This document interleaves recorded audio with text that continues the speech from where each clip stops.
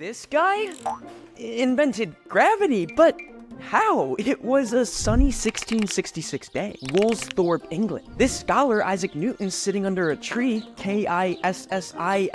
Side, a heavy apple there. Why does it decide to fall and bump me as opposed to going upward or naturally? Why, I'll call this mystical power gravity. And the ground I'm sitting upon must have lots of it. Newton realized that every object that has mass exerts an invisible gravitational force on every other object. And it just so happens that Earth has a lot of mass, so things stick to it. It's the same reason planets stick around the sun and why the moon doesn't float away. But if gravity's equal everywhere, why does an apple fall to the ground faster than a feather? Well, with Earth's atmosphere, wind particles cause the feather to float and flitter while an apple cannonballs through the air. But on the moon, with no windy atmosphere, gravity is proved constant.